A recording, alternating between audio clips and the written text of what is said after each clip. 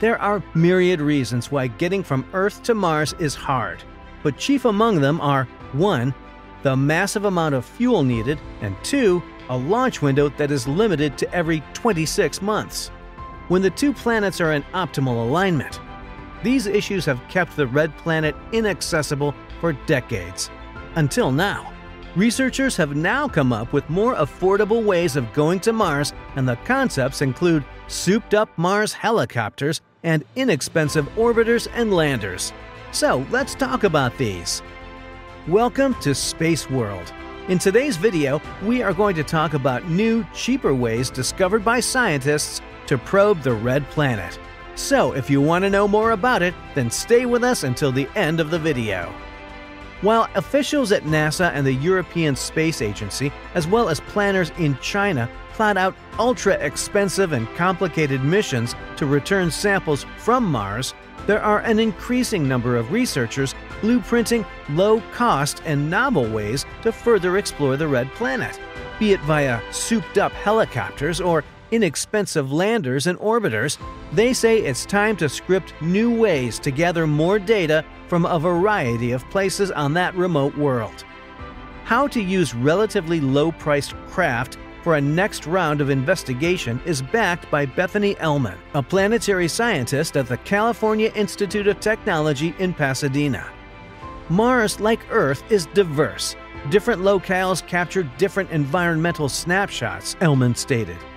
There's plenty of exploration to do, she added, citing the possibility of visiting amazing and exotic sites that spacecraft have imaged from orbit, such as the Valles Marineris Canyon system and the Martian polar caps.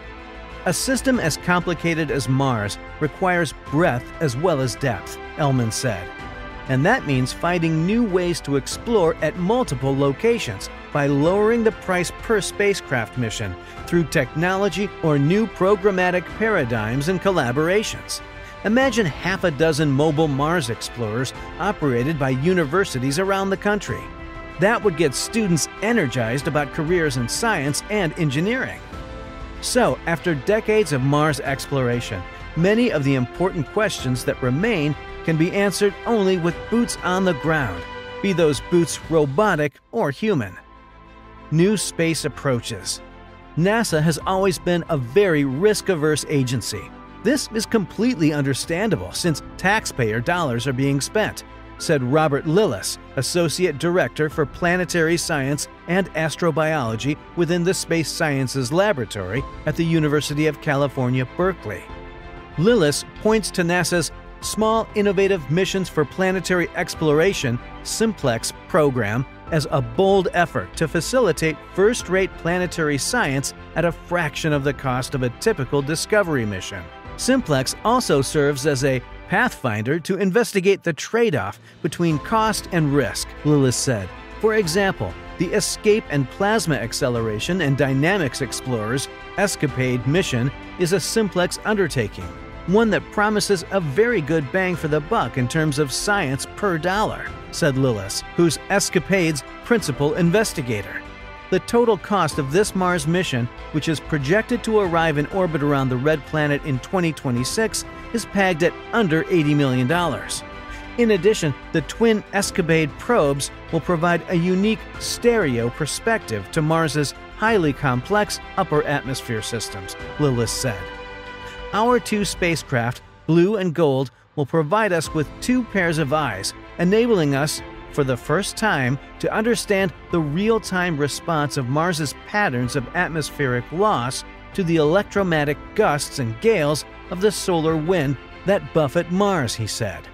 Therefore, taking new space approaches to scientific development will allow constellations of small satellites to explore and monitor the Martian atmosphere with unprecedented fidelity and coverage, Lillis said. We'll be able to see all parts of the planet at all times of day, from the surface to the upper atmosphere. Moreover, Lillis added that this kind of situational awareness will be crucial to protect future human explorers in two primary ways. First, better characterization of near-surface air pressure and wind allows for safer entry, descent, and landing. Second, Weather monitoring will enable accurate weather forecasting throughout data assimilation. When we talk about weather forecasting on Mars being important for the safety of explorers, we're talking about dust storms, regional or global, Lillis said. Dust storms reduce solar power generation and visibility. The distant planet. A new technology to land on Mars cheaply and safely is the Small High-Impact Energy Landing Device (SHIELD) concept, now under study at NASA's Jet Propulsion Laboratory, JPL, in Southern California. SHIELD is basically both a lander and a shock absorber in one, said Louis Giersch, the primary investigator for SHIELD. It won't be able to put a spacecraft like the Perseverance rover on the surface, but it could allow scientists to study more of the Martian surface while riding along with larger NASA missions, Giersch added. We're still evaluating what kinds of science instruments make sense, but weather sensors, cameras, and mass spectrometers are all on the drawing board. SHIELD's goal is to reduce Mars lander costs by an order of magnitude, making doable a broad suite of potential missions.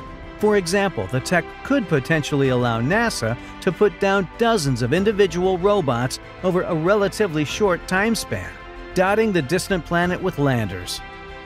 Giersch said that SHIELD will place more limitations on science payloads relative to more conventional Mars landers. The science payloads will need to be even more compact and rugged, he said, but with the anticipated benefit of more frequent access to the Martian surface as a result of the reduced mission costs. Paradigm shift. The opportunity for low-cost, frequent access to Mars is here, added JPL's Nathan Barba, systems engineer for SHIELD. That door was opened when the Mars Cube 1 Marco A and B cube seats, nicknamed Eve and Wall-E, completed a successful flyby of Mars in November 2018. The duo, which cost just $18.5 million for JPL to build and operate, hitched a ride with NASA's InSight Mars lander. SHIELD could be delivered as a single lander or as many in a single launch. A low-cost lander like SHIELD could enable first-time measurements or pathfinder exploration, like ground truthing information that is critical for larger, more expensive missions, Barba said. Increased access to space is exciting, Barba continued, because it means more opportunities for science at Mars. So, if a new class of lower-cost interplanetary missions were to come to fruition, it would foster an even more diverse set of investigations and provide an opportunity for many new early career scientists and engineers. And this is it for today, guys. What are your thoughts on today's video? Share your views with us in the comments below. Also, don't forget to give this video a thumbs up, subscribe to the channel, and ring the bell icon for more amazing videos about space. And thank you for watching.